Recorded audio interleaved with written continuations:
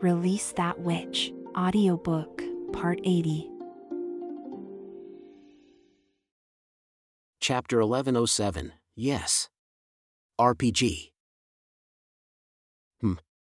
It looks like a large bamboo stick, Nightingale commented as she drew closer. What's that called? RPGs. Roland broke off while curling his lips. Ancestor.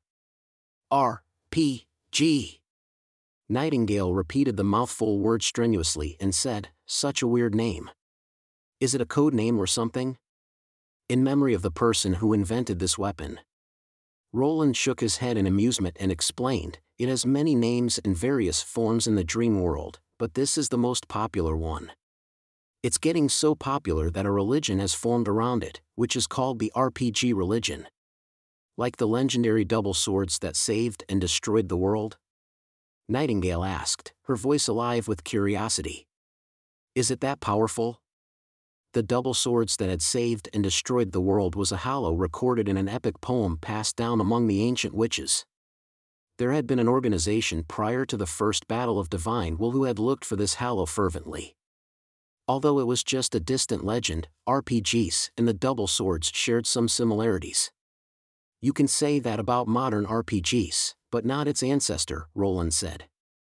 As a type of rocket launcher, modern RPGs definitely contributed a lot to the peace of the world. But you can't just skip RPGs and go directly to modern RPGs. You have to create its ancestor first and slowly work on it, right? Nightingale asked, with a look of dawning comprehension in her eyes. Exactly. Roland was pleased with her quick response. After staying with Roland for so many years, Nightingale could finally keep up with him. Roland complimented, you grasp the nature of the problem quite fast. Of course. I do improve, don't you think so?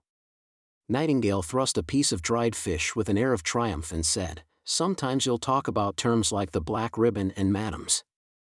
Aren't they the evolved forms of glider and concrete ship? I've actually learned a lot from you over the past few years. Ahem. Roland coughed. Forget about them. Roland noticed that both the battle at Northbound Slope and the night attack at Tower Station No. 1 had the same problem, that was, regular soldiers were too weak to confront the senior demons.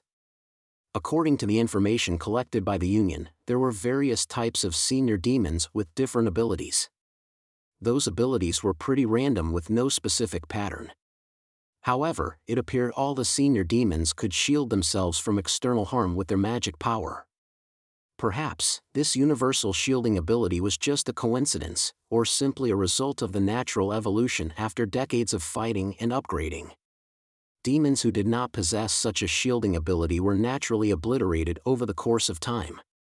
Nevertheless, Roland would still need to make a plan based on the worst scenario.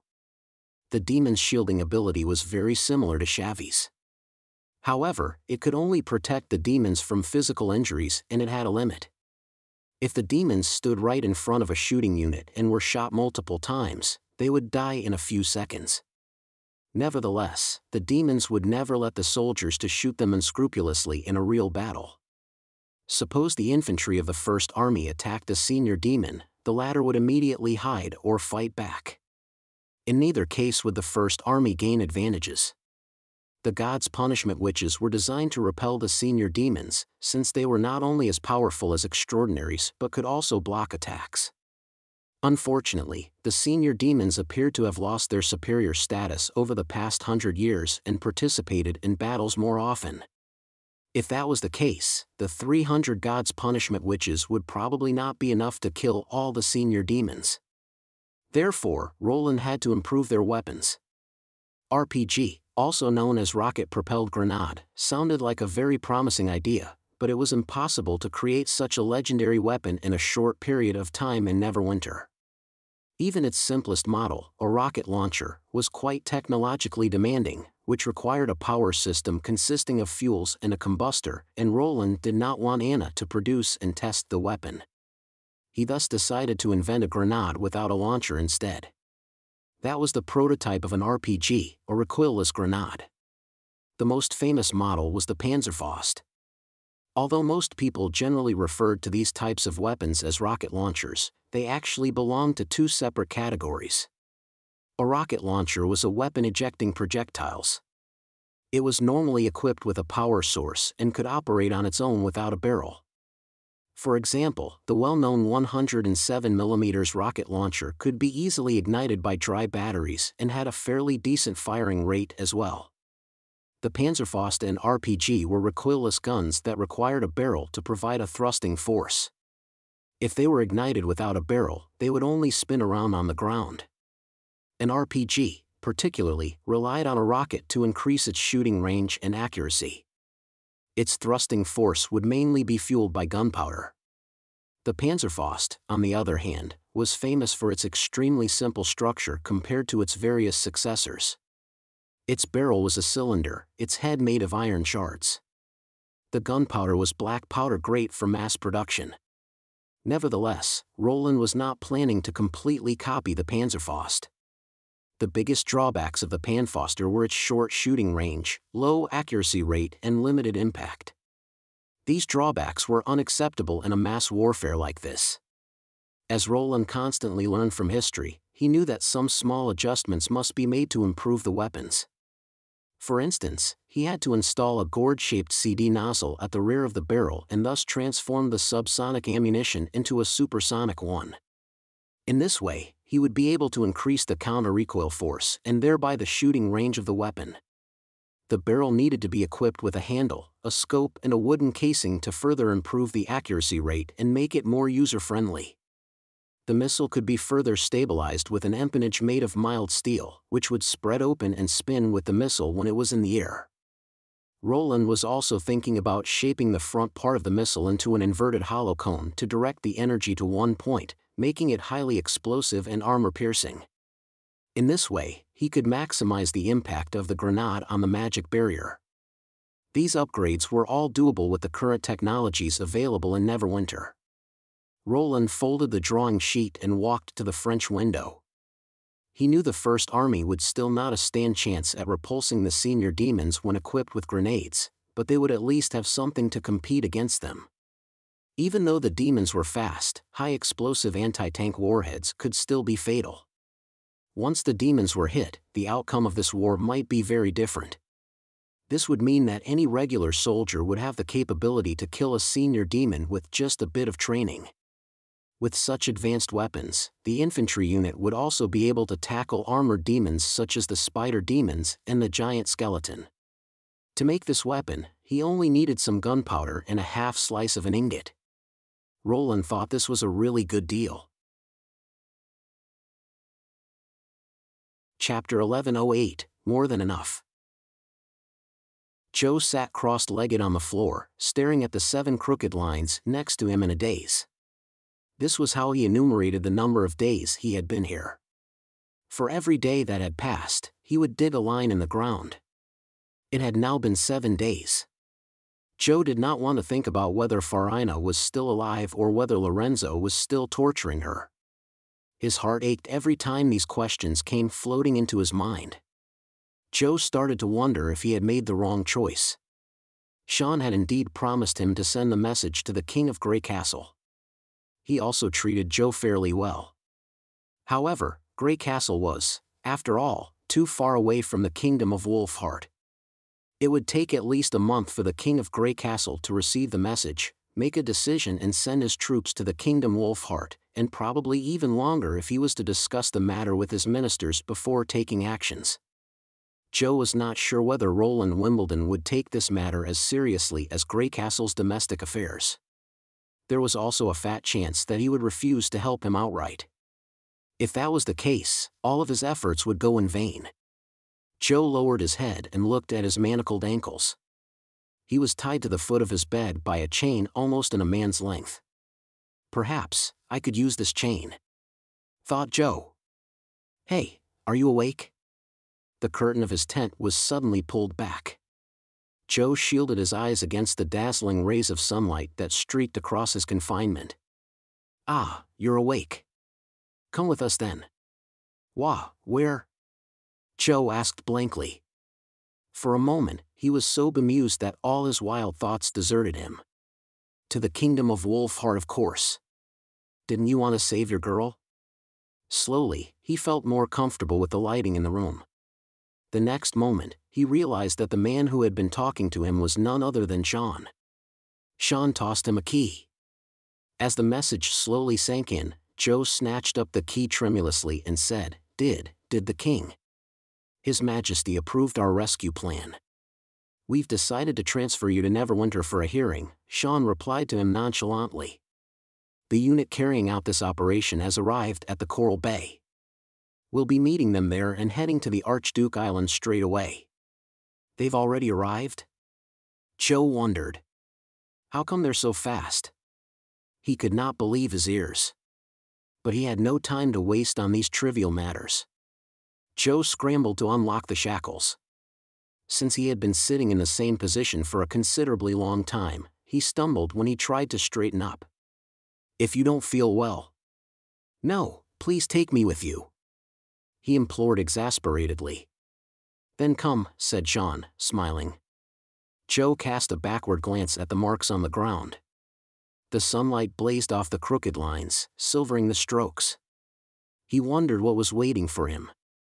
Finally, he saw a ray of hope. Joe took a deep breath and followed the guard out of the tent.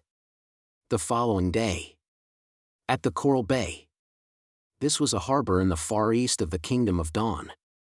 Compared to the ports near Grey Castle and the fjords, it looked quite deserted. After the church had invaded the Kingdom of Wolfheart and the Kingdom of Everwinter, the royal families fell and the local nobles started to fight for the thrones. As the city was still in a chaos, business activities reduced significantly in this area. Most sailing ships at the dock were from the chambers of commerce at the fjords. There were very few boats from the Kingdom of Wolfheart or the Kingdom of Everwinter. One of the ships had a pretty conspicuous appearance among all the others. This particular ship was made of stone, with no sail but two giant wooden wheels on either side of the ship. Black smoke billowed from the top of it. This is the famous Grey Castle stone ship, thought Joe. He had heard about those ships before, but this was his first time actually seeing one. Joe and Sean boarded the ship and soon, two people greeted them. A man and a woman. Joe's eyes flitted between the two people, feeling a little surprised. For some reason, the woman looked familiar to him. Ah, Miss Zoe and Miss Betty, Sean greeted them in a cordial tone. So His Majesty asked you to come here? I was at Neverwinter at that time and have been to the Kingdom of Dawn before, the woman said with a shrug. If it wasn't an order from the king, I really didn't want to come all the way here. We're now having a fight against the demons at the front. I should have stayed there.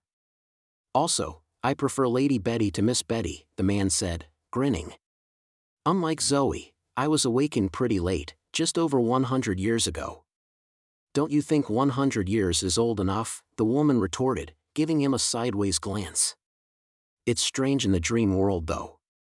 Those people called me Mississippi. Of course. I don't mind them calling me Your Majesty either. Better be Lady Betty, Sean said resignedly, if that pleases your ladyship. Hang on, what are they talking about? Joe gazed at them blankly, confused about the way they addressed each other. He wondered why the man wanted Sean to regard her as a lady. However Joe saw it, he was a man.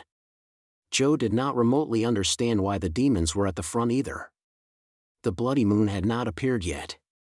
What demons were they indeed referring to? So this man is the last priest of the church? The woman called Zoe asked while studying Joe up and down. The dream of the Queen of Starfall City was finally reduced to a tool that foolish men used to win their political game. That's pathetic. Although she was our enemy, I feel sad for her. So, let us finish what she started. I believe it's a sort of retribution, Betty agreed, nodding. Now everybody's here. Let's go. Everybody's here? Having no time to question them, Joe looked around in confusion. The concrete ship was definitely not large enough to accommodate an army. He did not see any other Grey Castle ships either. Sir? Joe could not contain himself anymore. He asked gingerly. Zoe replied to him, the rescue team you are referring to is here already. Here? As if seeing through his mind, Zoe pointed at herself, then at Betty and said, "She and I are going to rescue her."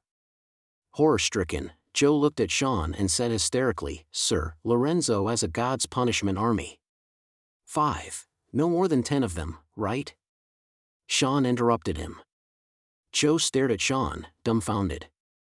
All of a sudden, he lost his strength to speak. Why do they look so relaxed? The God's punishment warriors are monsters much more powerful than ordinary men. Was it because they knew nothing about the God's punishment army's power? No, Grey Castle soldiers had personally fought the God's punishment army at Cold Wind Ridge. Like the church, they should have known how ferocious those monsters were. Although the Grey Castle soldiers possessed advanced firearms would be of no use in conquering a fortified castle, because bullets would not be able to travel very far. If the soldiers ran into an unavoidable confrontation with a God's punishment warrior, they would find it hard to repel the God's punishment warrior, because the latter did not feel pain. The warriors would continue to fight until he lost his fighting capacity completely. Joe expected to see at least 100 or 200 soldiers come to rescue. They should gradually infiltrate the castle and remove the hidden enemy one by one at a minimal cost. If the number of soldiers was below 100, this battle might cost them dearly. But, 2? How's that possible? You must be wondering how this is possible, right? Zoe sneered. That's because you have no idea of Lady Alice's plan. The God's punishment warriors you know are just a bunch of useless shells. 2 of us is more than enough to take care of them. Chapter 1109, The Past. More than enough. Joe should have persuaded them to abandon such a ridiculous and even amusing plan. However, words rested on the tip of his tongue when he saw the confident look on their faces. There was something even more incredible coming next. Joe expected to give full cooperation to the rescue team and share all the information he knew. The King of Grey Castle had promised to save Farina, so he must need detailed information about the Archduke Island first, and Joe would be the best person to consult with. He also anticipated that they would pry into the church's secret and the Holy Book, and he had made up his mind to divulge this information if that could save Farina. However, after Joe entered the cabin, he realized how ignorant he was about his old enemy, Roland Wimbledon, who had fought against the church for so many years and eventually uprooted the holy city of Hermes. He greeted neither an interrogation nor a pre-operation meeting. The person sitting at the other end of the long table was, on the contrary, the famous dramatist, Cajun Fells. Answer all the questions he asks. With these words, Sean withdrew, leaving Joe staring at Cajun blankly. He had watched Cajun's performances back in the new holy city. Although this was something nearly 10 years ago, Joe remembered what Cajun looked like. What's the King of Grey Castle thinking about, he wondered. Instead of an army, he met a troop. Were they really planning to save Farina? Please take a seat, boy, Cajun beckoned him to sit down and asked, want some tea or wine? Tea, please. A pretty young girl soon delivered him a cup of hot tea. This is my student, Miss Renkin. Ah, thank you, Joe said distractedly. This was all like a dream in spite of his manacled hands and feet. Why are you here? Because I made a promise to His Majesty. Cajun said smilingly, we should have talked in a more comfortable manner, but they insisted on keeping you chained. That's fine. Joe muttered. What do you want to know? Farina's story and yours as well. Joe stared at him in disbelief. Me, and her? Yes. I want to know when you joined the church, how you met and also how she was captured by Lorenzo, Cajun replied slowly. Farina. Farina. The mere sound of her name made his heart quaver in pain. He tried to refrain himself from thinking of her, but their past kept floating out of his memories. Words abandoned him, and his vision blurred. Farina had just been a common civilian when she had joined the church. At that time, she was wearing a patched, coarse and filthy robe, her hands and feet swollen and red due to exposure to crisp, cold air. She could have died had Joe not taken her in on his way to the Hermes Plateau. Joe was a member of a diminished noble family with nothing but a reputable family name, so he had decided to try his luck at the church. The Holy City would not discriminate against a person based on his background. Since he could read and write, he became a priest clerk. Farina, on the other hand, became a warrior trainee. Joe was not happy with this arrangement. Priests and warriors were equal in the Holy City. Joe was a little irritated that a civilian girl saved by him could suddenly meet him on equal terms. In his opinion, Farina should have been assigned to the kitchen or some servant job. What made him even more upset was that Farina actually looked quite pretty. He began to suspect the real reason she had been chosen as a warrior. Farina should have been his girl, and his girl only. Harboring a bitter resentment and virulent jealousy, Joe started to tamper with Farina's work by taking advantage of his office and even humiliated her in public. However, she never dared stand up for herself, which further inflated his anger. In the next few years, the young woman gradually revealed her talent.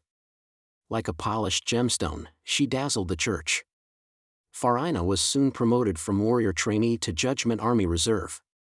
Then, she officially joined the Judgment Army and later became a unit leader. Joe always saw her pace up and down on the stronghold city wall during the months of demons. At that time, he had just been promoted from clerk to assistant priest. His status was now much lower than Farina's. He had, at one time, been afraid of Farina's retaliation, but Farina had not done anything of such sort. Gradually, he had developed a secretive, burning passion as he constantly peered at her behind the wall. Slowly, Joe came to the realization that Farina was not as ordinary as he had thought. Then, Princess Roland of Greycastle arrived. The Pope died and the God's Punishment Army was annihilated. The entire Church of Hermes fell apart overnight. Numerous believers fled the Holy City. Farina shouldered the burden to save the rest of the Judgment Army. If she had not reached out her hand to him at the time of the riot, he might have been stamped to death by the swarm of refugees. At that moment, he had somehow grasped something. Farina was not the most eminent figure in the church. There were still the priest, the chief justice and the senior commander in the Holy City after the defeat at Cold Wind Ridge. They simply abandoned the Holy City to her and the acting pope, Tucker Thor. Everybody knew the Holy City was doomed, but nobody wanted to take their responsibilities. Therefore, they needed someone to hold the Holy City up a little bit longer so that they would have time to escape from the city. So, this was how a woman in her 20s became the general commander of the Judgment Army at Hermes. Ironically, she did her best to stabilize the new and old holy cities, but fewer and fewer church executives chose to stay. Very often, a building was emptied overnight. By the end of the months of demons, there were only around 500 judgment warriors left in the church. She was offered to Roland Wimbledon as a sacrifice. Did Farina know nothing about it? Of course she did. She knew it when she assumed the post. But she took the job without the slightest hesitation. Simply because the church had once sheltered and trained her. Just as she had never revenged on Joe, she did not blame the church either. She was grateful for the ride Joe had given her. Joe was deeply touched when he saw Farina walk up and down at the city wall, drenched in sweat. Her back became a tiny little spot against the white snow. The bead of sweat on the tip of her nose reflected off sunlights. Joe had never put much faith in the church. He should have left the Holy City a long time ago, but he chose to stay. Not for God. He had pledged allegiance to Farina from the bottom of his heart. It was not an oath a believer made to the commander of the Judgment Army. It was one that a knight made to the girl he wanted to protect. He had fallen in love with her. Chapter 11:10, a complete version of the God's Punishment Warriors. 2 days later, Joe was escorted out of his room and onto the deck. "That's the territory of Earl Lorenzo?" Sean asked. A grayish-white shadow silhouetted against the golden horizon in dawn light. Joe grabbed on the railing nervously and leaned forward, fearing that he would miss something important. "That's right. That's the Archduke Island. He finally brought the rescue team here." Farina, please hang in there just a little bit longer. There are 2 ports on the island, one in the east and one west. Joe took a deep breath and said in a rush. Lorenzo put sentries around the dock area after he became a noble, but he did so mainly to defend against the nobles in the kingdom of Wolfheart. He doesn't really check merchants' ships. The problem lies in the castle district. It's heavily guarded, and nobody can sneak in without permission. He had been longing to tell them the information over the past few days. Too occupied with answering various questions put by Cajun Fells, Joe had not got a chance to discuss the rescue plan in detail. None of Cajun's questions, obviously, was relevant to this operation or the church's secret. Cajun asked him in great detail about how he had humiliated Farina and how they had later worked together to escape from the church. When words failed him, Cajun would ask his student Rentgen to play Farina's part to refresh his memories. Sean only showed up during the dinner time. He did not seem to care about this operation at all. That was the reason Joe quickly disclosed what he knew. Whether they listened to him or not, the more information they had, the bigger chance they would have to successfully save Farina. You don't need to worry about that. We have our own way, Sean interrupted him. I want you to meet someone to let you guys get familiar with each other. Who? Joe asked. Our guide. Sean then blew a whistle and soon, 2 sailors brought a middle-aged man. Joe immediately recognized him. Haggard, you traitor. As the assistant to Bishop Lorenzo, Haggard had been Joe's superior back in the church. Haggard said scornfully, like you really care about the church. If Farina knows that you've given yourself up to Grey Castle, who'll be the traitor then? I. For a moment, Joe was speechless. No need to argue here, Sean said as he walked steadily toward them and stood in between. Mr. Haggard, you know your task, right? Haggard's voice instantly dropped when he saw the king's guard. He muttered, yes, sir. I'm going to take the 2 soldiers into the castle. This is your only chance to get things right. It's all up to you. No problem, sir, but are you sure 2 is enough? Joe was surprised that Haggard was worried about Grey Castle. Then he realized that no matter how many people Haggard brought into the castle, it would be a solid betrayal anyway. If Grey Castle failed, he would face severe punishment, so he'd better give his full support to Grey Castle. Rest assured. You'll soon find out. Sean broke off, his face splitting into a sneer as they slowly approached the Archduke Island. What a complete version of God's punishment warriors was. The rescue team did not leave the dock for the castle until midnight. Zoe, Betty and 2 soldiers from the First Army set off for the castle. The 2 soldiers were responsible for keeping an eye on Joe and Haggard. Since Haggard was the Earl's henchman, nobody was suspicious. Haggard soon dismissed the patrol team who came to question them. The guards at the entrance of the castle did not stop them either. Even though the other 5 men following Haggard were all hooded, the guards did not bother raising a single question. It appeared that Lorenzo did trust Haggard very much. The Lord's castle was right across the yard. Haggard disclosed that all the capable God's punishment warriors were now guarding in Earl Lorenzo's bedroom, who was apparently too frightened to sleep alone at the moment, and that there were no more than 6 of the God's punishment warriors in total. Apart from that, Lorenzo had also replaced his bedroom door with a solid copper door that could not be easily broken by common people but the God's punishment warriors. I can get Lorenzo out of his room. I'll just say that I know the secret of the treasure, Haggard said as he headed to the castle. But then he'll take his God's punishment warriors with him, and his sudden appearance will alarm his other guards, so I have to find a way to stop him from doing that. That's fine. You just need to tell us where his bedroom is, Zoe said with a shrug. Then you'll take Joe to the dungeon and get that girl out of there.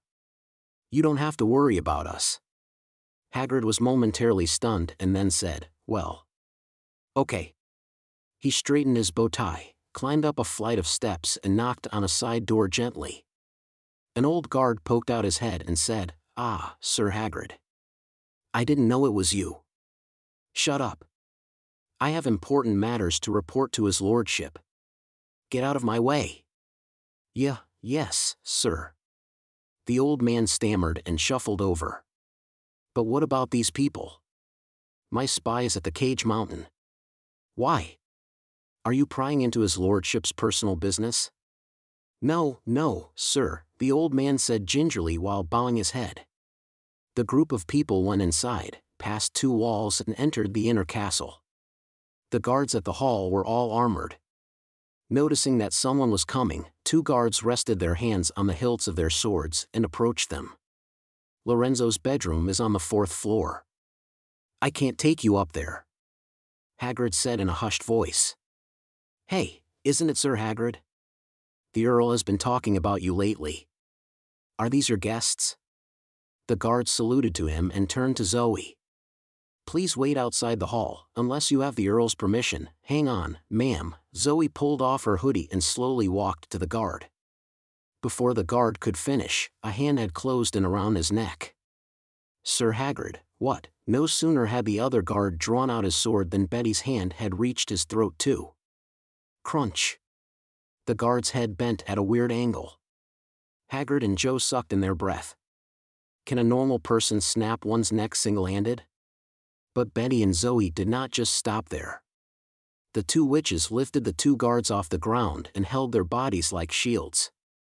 For a moment, the rest of the guards were all goggling at them, flabbergasted. Oi, what do you think you're doing? Someone yelled. No, something's wrong here. Look, their feet are off the ground.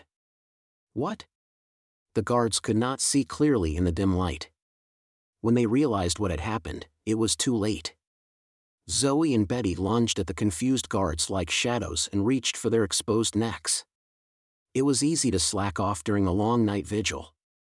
Very unfortunately, their attackers happened to be the most powerful human combatants, extraordinaries. Joe clapped his hand over his mouth. Within a few seconds, the other 4 guards fell to the floor, their necks all broken. They have the power and speed of the God's Punishment Army. However, the God's Punishment Warriors were unconscious monsters who did not have such brains. Hagrid was shocked as well. They're real God's Punishment Warriors. Joe remembered Sean's words. Is this also Roland Wimbledon's work? Joe wondered. Now, Joe was not sure whether the Supreme Pontiff understood the true nature of the God's Punishment Army. Now, do what we told you, Zoe said as she glanced at Joe. No matter she's alive or not, you mustn't linger. Do you understand? Yes. I do. Without a word, the 2 witches went off upstairs. The stairs were not guarded. Zoe and Betty climbed up to the 4th landing and turned around on a narrow corridor lined with doors, behind which were maids and servants' room. At the end of the corridor was a giant dark red metal door that glinted in the guttered candlelight. So it's really a copper door, Zoe commented, her brows raised. What are you going to do? Betty asked while twitching her lips. If he locked it, we can't break in.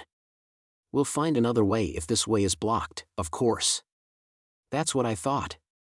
Betty kicked open a door beside the Lord's bedroom and strode in. Ah, there was a piercing scream. A barely clothed maid sat bolt upright, drawing her blanket up to her neck. She gaped at them and asked, Who are you? Too bad I'm not interested in girls, Betty said as she untied her robe and revealed a giant firearm on her back. If this was a pretty boy. You are scaring her, Zoe said on a sigh as she reached for her grape shotgun. 1, 2, 3. The 2 aimed their guns at the wall and pulled the triggers. With an ear-splitting roar, the inner brick wall soon collapsed under fire, spilling crumbs everywhere, leaving a crooked line of bullet holes in it. Zoe strode over to the wall and into the master bedroom. Chapter 11:11, Until Death Do Us Part. In a cloud of dust, she caught sight of her target. Earl Lorenzo. It was evident that the Earl had just woken up. While he was scrambling to pull on his pants, the God's Punishment Warriors at his bedside drew out their swords and lunged at the invaders. The break-in had apparently alarmed the God's Punishment Warriors. Although they did not have self-consciousness, they were instructed to kill anyone who entered the room by force. Betty! Zoe shouted. Got it, Betty answered as she followed into the room and went down to her knee. She cupped her hands and said, "Come." After years of training and numerous battles, they had reached a mutual understanding that transcended words. Without even looking at Betty, Zoe jumped backwards and landed precisely on Betty's hands. Betty got her just in time. Then she pushed Zoe upward, and the latter rose into the air and flew over the God's punishment warriors like a swallow. She grabbed the chandelier hanging down from the ceiling and swung to the bed. The spacious, luxurious master bedroom instantly became a perfect stage for Betty's personal show. Zoe raised her grapshot gun. Time seemed to stop at this moment. The God's punishment warriors wheeled around but were unable to catch up with her. Betty, on the other hand, made a posture of victory, her back to the bed. This was definitely a habit she had developed after visiting the dream world. Apparently, Betty was deeply influenced by special effects in the magic movie and the so-called art of combat, believing a real combatant did not need to throw a backward glance at the explosion behind her. Nevertheless, she was not strictly following the rule, for she was leaning sideways while watching the God's punishment warriors out of the corner of her eyes, so Zoe did not bother to argue about her silly behavior. Earl Lorenzo looked up, terrified and astounded. He had never expected that the God's punishment warriors whom he trusted so much would be flattened in less than a minute. The chandelier fell apart, sending flickers of candlelight in the air. In the meantime, Zoe aimed her gun at Lorenzo and pulled the trigger. Boom! Then the clock seemed to be ticking again. A cloud of blood mist erupted from the Earl's chest. As dozens of bullets rained down at him, he first sank under the huge shockwaves and then bounced up. By the time he fell again, his body had turned into a pulp. Zoe immediately stepped onto the bed. Failing to support Zoe's weight, the bed collapsed magnificently. At the same time, the God's punishment warriors suddenly froze. Not a perfect landing, but the rest was brilliant, Betty commented on a whistle. I wish there was a pair of sunglasses. Zoe rolled her eyes at her resignedly and said, let's recycle those shells first. Okay. Betty said, shrugging indifferently. She produced a small horn from her waist pocket and gave it a blow. It was a special song, the very memory that had transformed these soldiers into God's punishment warriors. The song was the activation code for these soulless shells. From now on, I'm your new master. Betty cleared her throat and pronounced each word slowly and clearly.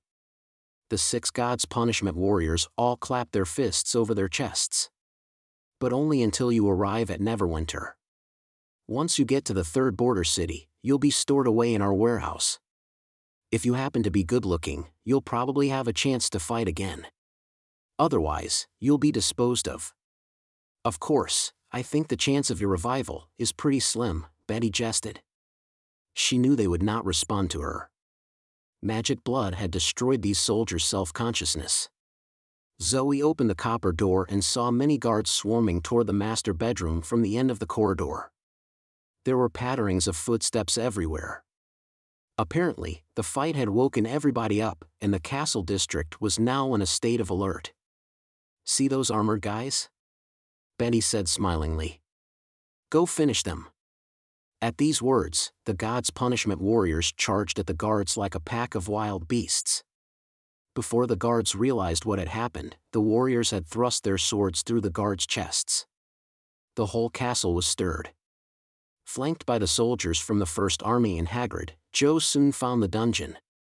When she saw Farina dangling from the ceiling, he felt as though bludgeoned by a heavy iron hammer in the chest. His heart ached so terribly that for a second he could not breathe. The woman once being so vivaciously beautiful was now drained of life, alive but barely. Dark whip marks crisscrossed her skin, from her shoulders all the way to her legs. Most of them were on her back and chest. Pus came out of her wounds. Apparently, Lorenzo had branded her but had not given her proper treatment. Despite the torture, Farina had not disclosed anything to Lorenzo. Jo walked up to her tremulously, each step heavy and slow. It was actually the soldiers coming with Jo that reached Farina first. They unchained her immediately and put her down on the floor. Is this the girl you want to save? Hey, do something. Come help us. Ah, yes. The words jerked Joe out of his trance, who transferred Farina to a straw mattress next to him at once. The soldiers seemed to know what to do. They produced various bottles and jars from their knapsacks and started to give her some basic first aid treatments. Joe did not know what these liquid solutions were used for, but they seemed to work, as Farina's breath gradually steadied. While Joe was helping with the wounds, Farina suddenly let out an almost inaudible groan and slowly opened her eyes. How come? It's you. She muttered. Is it a dream? No, it isn't. Everything's over, said Joe as he cupped her face, sobbing. Over? Farina mumbled. I see. I'm dead, right? That's why I see you in the dungeon. She slowly raised her hand and touched Joe's face with her crooked fingers. Lorenzo had not only denailed her fingers but also snapped them. Her hand was now no better than a bent piece of wood. Sorry. The church is gone. I failed you. That's okay. I don't care. Joe said, feeling hot tears trickle down his cheeks. This isn't your fault at all. Are you comforting me? Strange, you've never comforted me before, Farina said weakly, her wounded lips slightly parting. Anyway, please don't go. Could you stay with me for a while? Joe could not contain himself any longer. He held her tight in his arms and said, I'll be with you. Wherever you go, I'll always be with you, until death do us part. Thank you. Farina said, and then lost her consciousness. Chapter 11-12, The Truth. Farina had a dream. The swish of a whip, the malicious imprecation of her enemy, and the excruciating pain all started to fade away. She found herself in a plain white room with polished, reflective floor. She did not know where this room led. The only thing in her view was a lofty stone door, behind which came faintly some beautiful and eerie music. This is probably what the afterlife world looks like, she thought. After she passed through that door, she would be able to rest in peace. Farina could still not reconcile with herself to the fact that she had failed to kill the traitor and revenge the church. She also felt sorry for failing Tucker Tor, realizing that she was not capable of such an important task and certainly was not a good leader. That was all she could do. The only thing that gave her some solace was that she did not yield. Farina had thought she would surrender when that hot red iron needle had sunk into her flesh. Thinking back, she could not believe that she had actually made it. If she had pleaded for mercy at that time, she would now be too mortified to face her companions who had sacrificed themselves for the church. However, she soon brushed these thoughts off her mind. She was dying. There was nothing she could do now. Farina ambled to the stone door. It was rumored that there was no pain or sadness in the world behind the door. Time was frozen in God's kingdom, and everything there lived an eternal life, looking perpetually young and fresh. She should feel happy about it, but somehow she just couldn't. Why? Farina. Lost and confused, she suddenly heard a distant, misty voice. She remembered. That was Joe. Joe had not participated in the operation, so Lorenzo had not caught him. She was just hallucinating. Farina instantly felt relieved even though she knew this was not real. I see, she thought. She realized that she just did not want to leave for that world alone. Even though she had been abandoned and assigned to a task far beyond her capability, she still wanted to feel needed. She did not want to be alone anymore. Don't go. Could you stay with me for a while? I'll be with you. The voice said inarticulately. Wherever you go, I'll always be with you, until death do us part. That would be enough. An illusion would do. The memories of that cold winter seemed to come back again, when a carriage had stopped before her just as she had been about to fall on the way to Hermes. Farina stepped on the doorsteps leading to the stone door and pushed it open. Thank you. Dazzling light escaped from behind the door and blinded her. When that light dissipated, Farina opened her eyes and saw a swirling ceiling. This is God's kingdom, she wondered. It was not as fabulous as she had thought. Time did not stop either. She turned around and a familiar face swam into her view. Farina asked hesitantly, "Joe?" Joe was lying on his face next to her, fast asleep. After she called his name several times, Joe opened his eyes blearily. Ecstatic, he exclaimed, You finally woke up." "Woke up?" Farina said while drawing her brows together. "Didn't I just?" She broke off.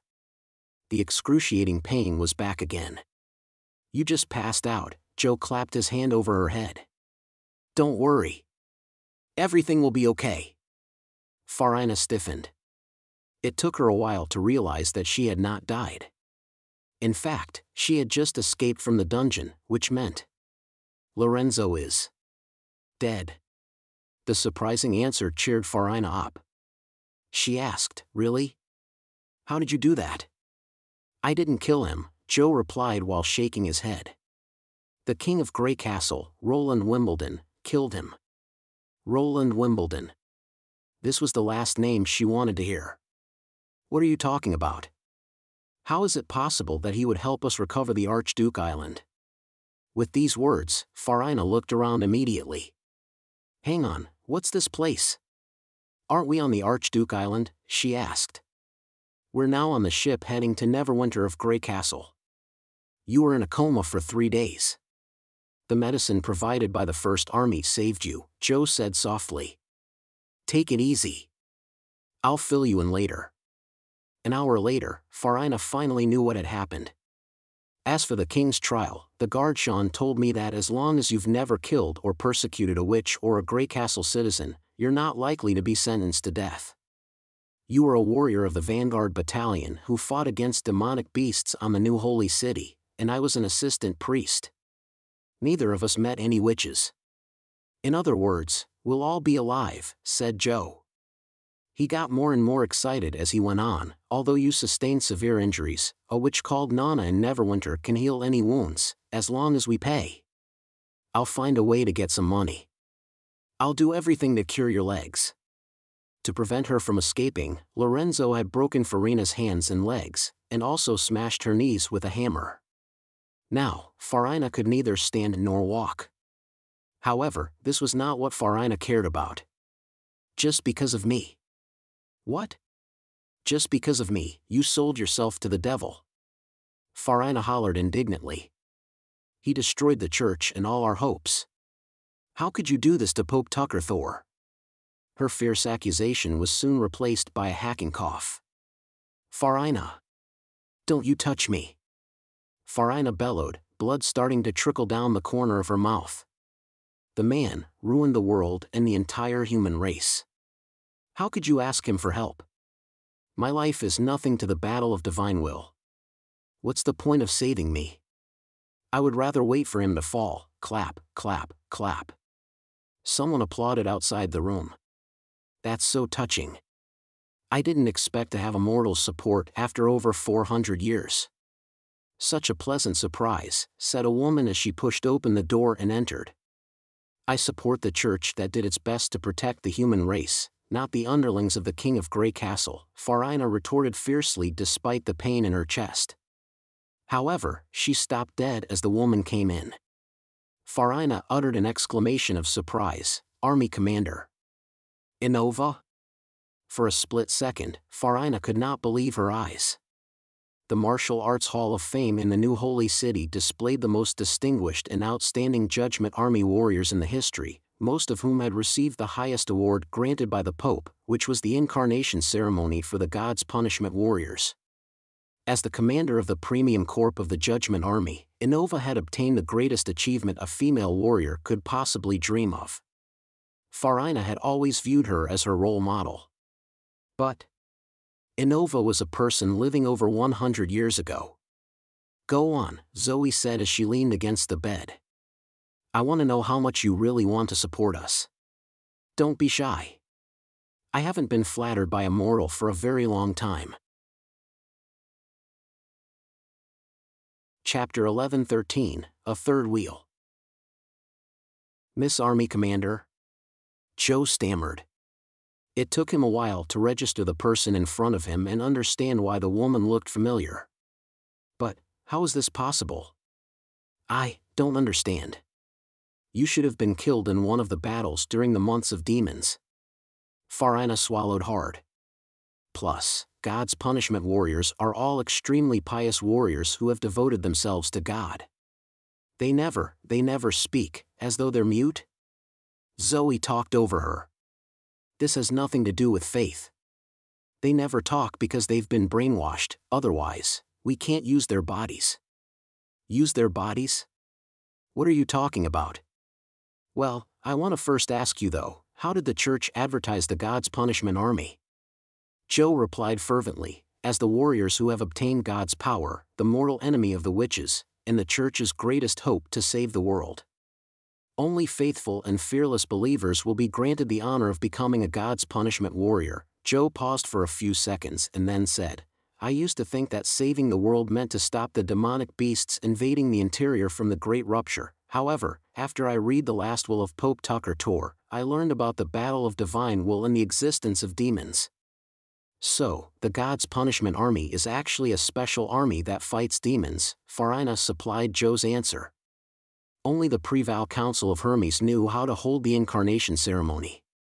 Now, Roland Wimbledon has ruined everything. It sounds very touching, but unfortunately, none of this is true, Zoe said with a contemptuous smile. What you believe is that the God's punishment army is merely a tool the usurper used to suppress witches. Although the original purpose of creating such an army was to save the human race, this wasn't the church's original idea, but rather, a witch's. Farina stared at Zoe incredulously. She would have refuted such a groundless allegation had the person talking to her not been the famous Inova, whom she admired. Joe took a sharp intake of breath and said, Could you tell us more about it? Fine. I'll satisfy your curiosity then, mortals, Zoe said with a faint smile playing around her lips. After Zoe had told them everything, Farina felt a pain sear through her 10 fingers. Looking down, she noticed that her hands had clenched into fists as her broken fingers started to bleed profusely again. Now Farina knew why such a historical figure would suddenly appear in her life, alive and well. The Inova standing in front of her was not the army commander of the Judgment Army she knew, but an ancient witch who has lived for over 400 years. She would have drawn her sword and fought a life-and-death battle against the witch while accusing her of profanity had she the strength to fight. Even if she could not win, she would not allow a devil to use a warrior's body in such a disrespectful fashion. However, she was too weak to get out of her bed. This was ridiculous. This was a preposterous absurdity. According to Zoe, witches had founded the church. They were neither the representation of evil nor the devil's underlings, but were actually the real heroes dedicated to preserving the human race. The Queen of Starfall City had sacrificed herself for mankind. Was there anything more ironic than this? The God's punishment army was actually a creation of the witches whom she despised. The incarnation ceremony she had been longing to attend was merely a process to provide the witches with more shells. Witches had even, in a way, shaped the world. Argue with her. This is a lie, a fabrication. A voice yelled in her head. Farina opened her mouth but nothing came out. Zoe's story did explain many things. For example, it explained why some God's punishment warriors had mysteriously disappeared. Why there were bodies of females drained of blood. Why there were large monasteries in the old holy city. And why there were pure witches who looked no different than ordinary witches. If everything was indeed a perfect lie as Zoe had told, the person who had fabricated all of it must have been staying in the church for decades, and know the church's largest secret. Farina could think of no one but the popes. Apart from that, there was another piece of solid evidence: power. Since the God's punishment warriors were designed to kill demons, then the stronger the better. From the fact that 2 God's punishment witches could easily break through the castle on Archduke Island guarded by the God's punishment warriors, Farina judged that a conscious man was apparently much more powerful than an unconscious killing machine. If witches could exert such incredible power in a body of a God's punishment warrior, why had the church wanted to kill them? Why had they not made good use of them instead? The church could have definitely used pure witches if they were prejudiced against ordinary witches. In fact, there had not been a single God's punishment witch in Hermes. Farina knew the reason. Because pure witches could be subdued by a God's stone. But the church had no feasible measure to control a God's punishment witch as powerful as an extraordinary. As a result, they had not considered the creation of God's punishment witches. If the Pope and the Holy City had indeed cared about the human race, many believers would have been willing to sacrifice themselves, including witches.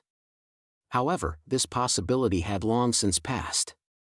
Apparently, the church was not as passionate about saving the world as they appeared to be. Everything the church did was a joke, Farina thought weakly in bed. The God's punishment warriors were meant to fight the demons, but they used them to merely overpower witches. This fact seemed to have also gradually dawned on Joe, who asked nervously, "How many people like you are there in Neverwinter?" "Several hundred," Zoe answered, shrugging. "We use the bodies donated by the church, so don't be too flustered if you see someone you know." Farina vaguely understood why Joe asked that. It was impossible for the witches to impersonate hundreds of God's punishment warriors at a time. Judging from the innocent look on Zoe's face, Farina knew she was telling the truth. Zoe's answer cleared her last doubt. Farina felt the world that she had been relying on gradually fall apart. She wanted to be needed. She used to put her faith in the church. As a church member, she was obligated to shoulder the responsibility of saving the four kingdoms and the human race. But now, everything she had once firmly believed in began to crumble like a weathered wall inside her, behind which nothing remained. She must do something. The church can rectify it, and make things right again. Farina said with difficulty. "How?" Zoe asked, shooting her a cold stare. "You need bodies to create God's punishment witches, right? Only the church can do that. For example, me," Farina gasped. "I can offer my body." Zoe said, a playful smile fluttering over her face. "You don't mind losing your mind?" "Farina!" Joe exclaimed exasperatedly, "If that will save the human race, in this way, she would have something else to rely on and would be needed again." However, her dream was shattered as Zoe said coldly to her, "Very interesting, mortal, but we no longer need God's punishment witches anymore." Why? "Because it doesn't work," Zoe said while spreading out her hands. "The plan probably would have worked if this was still 400 years ago, but the demons have improved a lot too. God's punishment witches can't defeat them anymore. That's why all of us are now supporting the King of Grey Castle." Farina's parched lips parted like a dumb man's. For a moment, phrases attempted to form in her mouth, but in the end, she only managed to produce a few odd hissing noises. Living witches, no matter how weak they are, can still be very powerful once they've found the right path. King Roland discovered that ordinary witches don't necessarily need magic blood or a shell to become strong. Everyone now believes that they can learn and make progress, Zoe said as she rose to her feet and headed to the door. In other words, no witch would be willing to offer their blood even if you wanted to sacrifice your body, because it's not worth it. Zoe stopped and smiled at Farina at the doorway.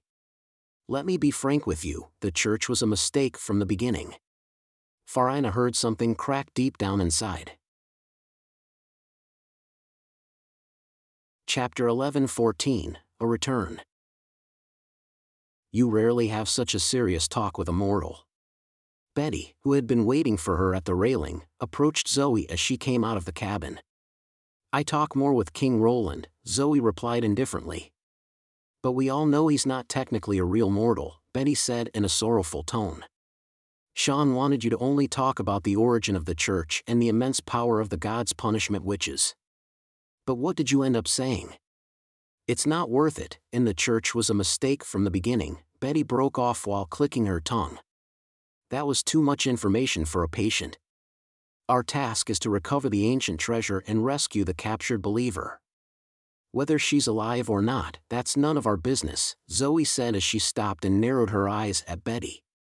"Speaking of you, since when did you start to care about a mortal?" Shouldn't people care about each other? Yeah, we should, but it doesn't sound like something you would say. Zoe paused for a moment and said, "Hang on, you're just gloating over her misfortune, aren't you?" "Hey, don't say it out loud," Betty said while sniggering. "Because I really wanted to go in there with you, yes," Zoe said on a sigh.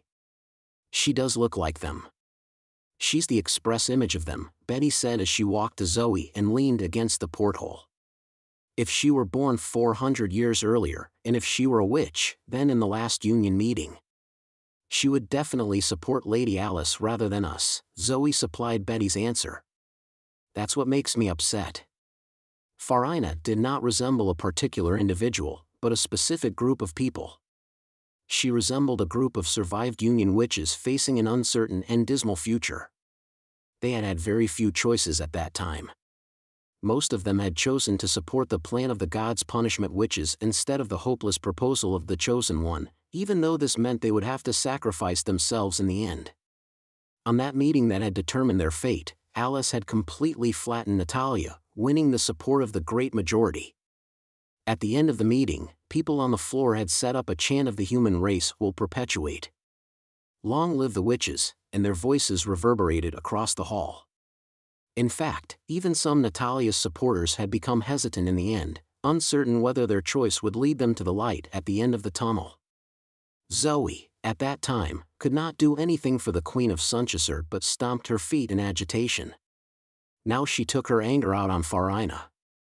Zoe was not repudiating any church believer per se but the disbanded union instead. She had wanted to tell them that even the weakest witch had the potential to become strong. She had also wanted to let them know that ignorant, short-sighted mortals could also make a contribution. What she had wanted to say most badly was if only they could hang in there just a bit longer. She wished they had not reached a parting of the ways just because of different opinions. But all her thoughts dissolved into a deep sigh. With no solid and conclusive evidence, the three chiefs would inevitably make the same choice if everything had started all over again. Only a person with a heart of steel was capable of helping everyone get through that dark times when the regime of the Union was tottering. If only Lady Alice, Lady Eleanor and Lady Natalie could see what we have now. Zoe muttered as she gazed at the boundless blue ocean.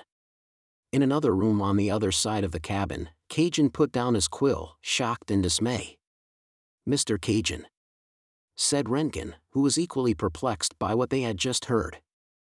"I'm afraid we've known too much." To let Cajun better understand the story of Joe and Farina, Sean had settled him and his student down in a room adjacent to the patient's cabin and made a little adjustment to the wall. He had set up a one-way transparent mirror which allowed Cajun to peer through the wall and see everything that happened in the next room. In addition to that, Sean had also installed 2 amplifiers that enabled Cajun to hear the contents of their conversation clearly. It was Cajun Fell's first time to pry into others' privacy. Although he understood it was not very appropriate, the temptation was just too great to resist. This was just like a reality show where actors documented unscripted real-life situations. He, on the other hand, was a viewer and also recorder of the show. Much to his consternation, he had not only heard a story about love and redemption but also learned a secret, appalling history of the church. The Witch Empire had established the 4 kingdoms. The church was the offspring of the Union. Those ancient witches could possess a human body. Every single piece of information would be sufficient to disquiet the public. Renkin peeped through the door restlessly, as though fearing some guards would suddenly burst in, throw a burlap sack over her head and dump her into the ocean. The words of King Roland gradually came floating out of Cajun's memories. "It's a romance in dark times. You should know what based on means." Perhaps Roland had predicted that this would happen. Anyway, he could not chicken out now. Even if he was presented the choice to back out, he would not do so. Dimly, Cajun had a feeling that this play would create a huge commotion. This play would be unprecedented and also set a milestone for the future play industry. Just at that moment, Cajun saw the 2 people in the next room start to talk again. He immediately picked up the amplifiers. "So, that's what we've got in the end." Farina stared at Joe, her eyes sliding out of focus. "The church is gone. Nobody needs me anymore. You saved me, but I can't give you anything as a return. I'm sorry.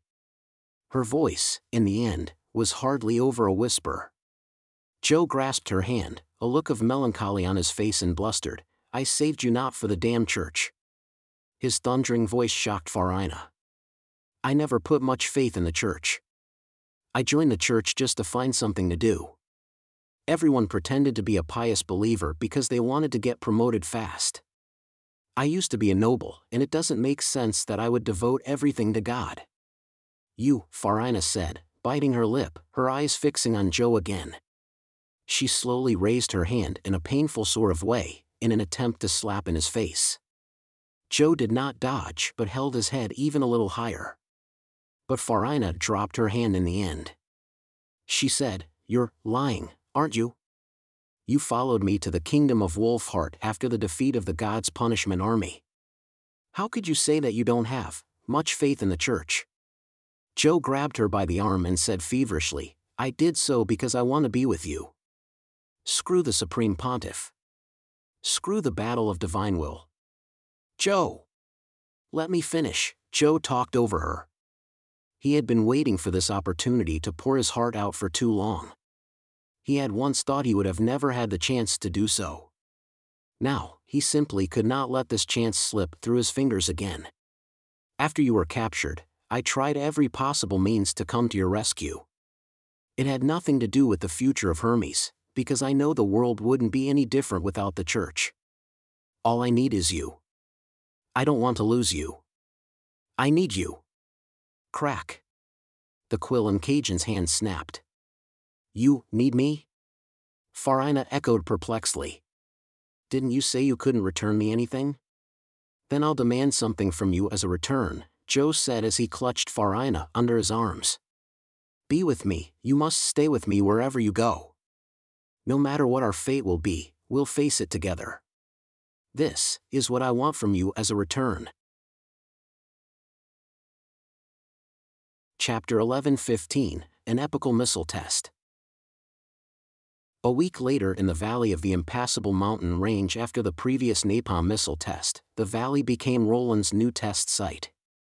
Since there were more visitors from the northwest of the city coming to the misty forest than ever, it was now practically impossible to simply create a clearing in the suburb to conduct the test. Therefore, Roland had to pick a new test site that was closer to the North Slope Laboratory and attracted less attention from the public.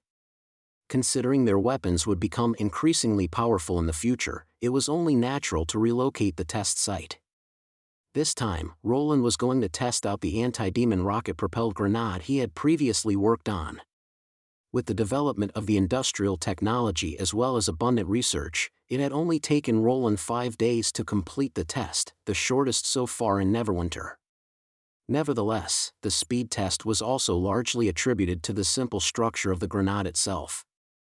In Roland's previous world, even the worst terrorist who barely knew anything about military weapons was able to produce a giant homemade RPG with a gas can and a hosepipe. If equipped with a pickup truck, they could transform the RPG into a self-propelled multi-gun. As the industrial system in Neverwinter steadily matured, Roland could now produce a rudimentary grenade effortlessly. So, I just need to aim the missile head at the target and then pull the trigger, right? Said Alethea brightly as she scooped up the launcher with her tentacle. As a former senior blessed warrior, she was very interested in the new firearm, especially when this firearm was particularly designed to defend against the demons. Except, the whole situation was a little strange and creepy as far as Roland could see. What he saw now was a huge blob monster covered in tentacles holding an RPG, which was not a common weapon it normally used, as depicted in horror movies. More often than not, a tentacle monster like that would attack their enemy with their fatal stare, swords and shields, a powerful sucker, and special body fluids. An RPG, in this scenario, was simply a little out of place. Roland asked the original carriers to conduct the test purely out of safety concerns. Neither the soldiers nor the God's punishment witches could possibly survive a close-range shot when the firearm was unintentionally discharged. Only the original carriers had the ability to transport the weapon with their tentacles to a remote, distant area and thus avoid such unfortunate accidents. Just make sure that you aren't pointing your tail at yourself or anyone, Roland said as he coughed. Go ahead. Aletheia gave her main tentacle a quick tap of comprehension and pulled the trigger. A sudden flash erupted from the muzzle and zoomed across the field toward the target 100 meters away. The projectile gently arced in the air and hit the lower part of the target. With a deafening crash, the target iron case rolled over on the ground, fully intact.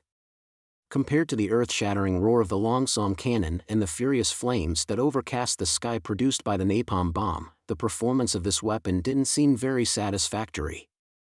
The explosion emitted hardly any gunfire, dust, nor particles. Within a few seconds, the wind had dispersed the faintest hint of smoke produced by the bomb. The atmosphere became awkwardly silent. Only Roland didn't look too disappointed at the result. On the contrary, he said smilingly, "Go retrieve it and take a look." Soon, 2 God's punishment witches brought the iron case back. Well, this. As they approached the case and examined it carefully, they found a scorched white mark at the bottom of the case, at the center of which was a small dent that was 3 fingers wide. Did the missile penetrate it? Pasha asked curiously. It wasn't slow but not fast either. At least, it appears to be more powerful than a regular bullet. I don't think a revolver could do that. I don't think a Mark I type HMG could do that either, Aletheia remarked as she drew closer. This iron case is a replica of the stone pillar thrown by the spider demons. It's plastered with steel plates as thick as a man's finger, so it isn't easy to penetrate. Right, we put a tester in it earlier. Open it and see what it looks like now. When Aletheia stretched out 2 of her tentacles and opened the heavy lid of the case, everybody gasped in surprise. The several chickens Roland had hung with an iron wire from the ceiling of the case to simulate the demons in the stone pillars were now nothing but a pulp, topped with a few burned, blackened chicken feathers. It seems to be working, Roland said while nodding in satisfaction. He was more surprised at the fact that Aletheia had hit the case with 1 single shot than the burned chickens, for he had thought it would take at least 5 or 6 shots for a successful attempt. Roland had foreseen that the explosion would not produce dazzling flames or ear-splitting noises, because, essentially, the missile did not release considerable energy. The direct result of low reaction energy was the low velocity of the projectile. When the amount of gunpowder remained constant, then the larger the missile head was, the greater the air resistance would be, the heavier the missile head was, the slower it would travel through the air. To enhance the firing accuracy, Roland abandoned the idea of using a huge caliber weapon but confined the caliber of the grenade to 40 mm, which was the same as that of the barrel. The front part of the missile was shaped as a cone in order to reduce air resistance. Based on the firing result, the missile seemed to be quite steady when it streaked across the sky.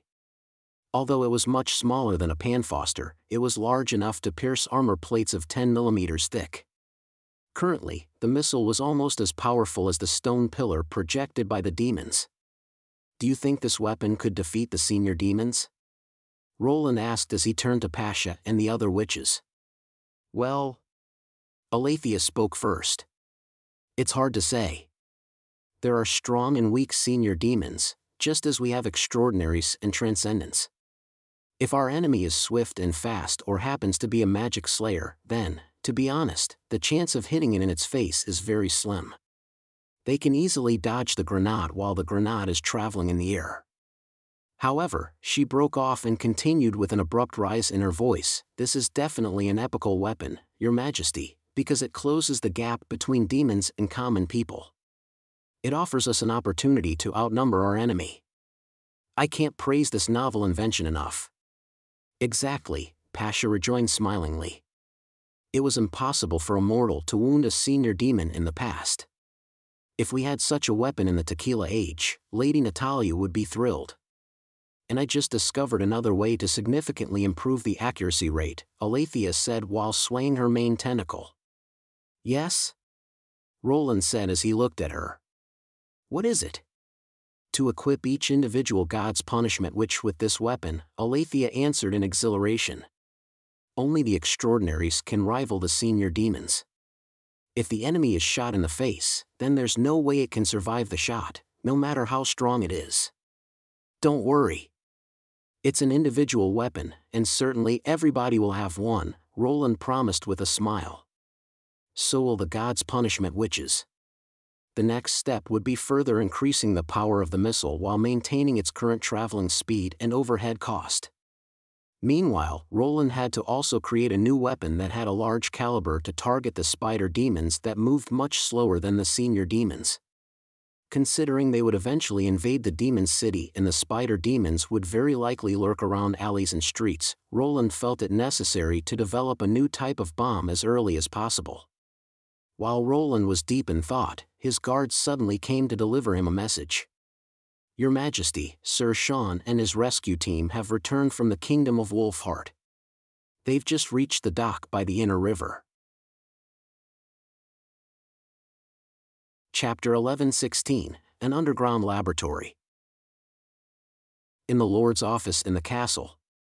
It took Sean 2 hours to recount his story. Generally speaking, the plan had been successfully executed. Zoe and Betty had not only retrieved the ancient magic cube but also manipulated the gods' punishment warriors into looting the entire treasury of the Archduke Island. All the treasures, including jewels and gemstones, had been dumped into a vacant cabin. Henceforth, all the remnants of the Church of Hermes were uprooted. Nobody on the Archduke Island would ever have any engagement with the church.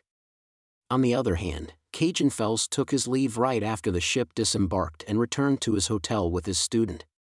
It was obvious that he could not wait to work on his new play. Both Farina and Joe were detained, awaiting for their trial, which would be presided by the Grey Castle Security Bureau. I'll leave them to you, Roland looked away and said quietly to Nightingale. Nightingale gave him a pinch of comprehension on the shoulder. So, is the legendary treasure, the magic ceremony cube, in this lead box? Roland asked as he cast a look at the gray box next to Sean.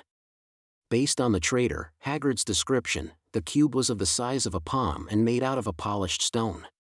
In consideration of the lethal property of radioactive material, Roland had asked the rescue team to take full protective measures before they had set off for the journey. Yes, I kept it in my custody during the whole trip as you had instructed. Other than Miss Zoe and Miss Betty, nobody has touched it, Sean replied. However, I found an unusual sign before putting it in this lead box. What sign? Your Majesty, do you remember in my encrypted letter, I talked about the reason Lorenzo had decided to send Haggard to the Cage Mountain to investigate the treasure? Roland said thoughtfully, because the treasure suddenly emanated blue light for the first time in the past 100 years? Yes, Sean confirmed with a nod. When Miss Zoe brought back the magic ceremony cube, she said one thing that caught my attention. She said the blue light seems to be changing directions all the time. So I took another look and noticed the light always pointed at me like a compass. To be honest, I was terrified at that moment and almost dropped it. Roland felt a chill running down his spine as he listened to Sean's narrative. However, he still managed to keep a straight face and said nonchalantly, "And did you find out the reason?" "Maybe," Sean said as he produced something from his pocket and placed it on the mahogany desk. "After I calmed down, I gave it some thought and think it's not likely that an ancient artifact would respond to a common person. It must be sensing something else. After a further examination, I discovered the light wasn't pointing at me, but this coin. It was the exact enriched uranium coin Azima had used to look for uranium mines, which she had given back to Sean after her return to Neverwinter. In other words, the magic ceremony cube illuminated because it sensed the coin." This sounded interesting. Roland spoke after a moment of reflection. "I see. You did a good job. Off you go." "Yes, Your Majesty." After Sean retired from the room, Nightingale revealed herself from the mist and studied the lead box up and down. "Any luck?" "This is a magic artifact," Nightingale said positively. "Although it looked like a crude rock, it contains power. I saw something similar to magic cyclone from the mist, just like the Tequila Witch's magic core." Roland came to realize that magic power shaped this world in a more subtle and fundamental way than he had originally thought. Unfortunately, based on the current information, he knew little about magic power except that different races viewed and used magic power differently. With insufficient analytical tools, it was hard for him to study it systematically. However, Roland could still learn about magic power from his personal experience. Before the development of the classical mechanics theory, people used to create tools based on their own observations and daily practices. Now, since he had just observed a new phenomenon, he simply needed to do more research. "Let's go to the third border city," Roland said. "I wonder if Celine has set up a laboratory for me." Anyway, this cursed artifact should not be brought into the castle before he confirmed it was completely harmless. "What brought you back?" Pasha said as she greeted Roland in the underground hall. "Anything wrong with the new weapon?" Roland shook his head and said, "I asked Celine to dig a cave earlier. Is there any update on this matter?" "Oh, are you talking about that secret metal chamber?" "Everything is pretty much good to go except the elevator. She's now in the chamber. Do you want to take a look?" After receiving an affirmative answer from Roland, Pasha said while bending her main tentacle, "Please follow me." When Roland had decided to dispatch the God's punishment witches to the kingdom of Wolfheart a week ago, he had also instructed Celine to build a research facility, an enclosed laboratory deep down underneath the ground. If the magic ceremony cube was indeed radioactive, it would be very dangerous to conduct an experiment above the ground. Since he was still not sure whether Nana could cure injuries arising from radiation, it would be better to conduct the research underground. As Roland followed the original carrier off to the laboratory, he told Pasha about what had happened in the kingdom of Wolfheart. "I see," Pasha said with a smile. "Better to leave it to Celine than someone else. She's a top researcher back in the Quest Society, and no one knows better about magic power and the repair and reconstruction of this artifact than her. After she changed her body, her skills have improved by leaps and bounds. I'm not sure about others, but I can tell you that Celine is the only person who offered to merge with the carrier before Tequila showed signs of a downfall." "Ugh," Nightingale commented with a disgusted look. "Do you mean she prefers to be a blob with tentacles over human?" "If that would help her explore the world," Pasha replied while shaking her tentacle. "She complained a lot back in the Quest Society about not having enough hands to multitask and also about getting tired easily. If she could transfer her soul back then, she would probably make that choice." After they walked for about 7 minutes, they reached the end of the passage where a big cave materialized in front of them. "This is the entrance. It'll take us a few days to install the elevator," Pasha said as she dropped down her main tentacle. "Come on. Is this the only way to get down there?" Nightingale asked hesitantly as she stared at the numerous wriggly tentacles, a look of total distrust on her face. "This is the fastest way," Pasha said. "Don't worry. These small tentacles are pretty flexible and durable." Roland took a deep breath and clambered up the head of the original carrier. He had thought he would have to endure a really uncomfortable ride, but actually, those tentacles were as soft as a rug. After Nightingale also scrambled up the original carrier, Pasha entered the cave and hurtled toward the bottom. They dropped around 100 meters before Pasha slowly came to a stop. Then, Roland saw the gleaming metal door of the laboratory stand magnificently before him. Chapter 11:17, The Light of the Cursed. Although Roland designed the laboratory himself, he was still quite impressed with its real version. Thousands of stones of lighting illuminated the pitch-black underground space, spilling light on the surrounding rocks plastered with lead plates, which formed an enclosed area the size of a basketball court. There was, somehow, a sort of beauty in those smooth, glinty and colorless lead plates. It was the beauty of industrialization.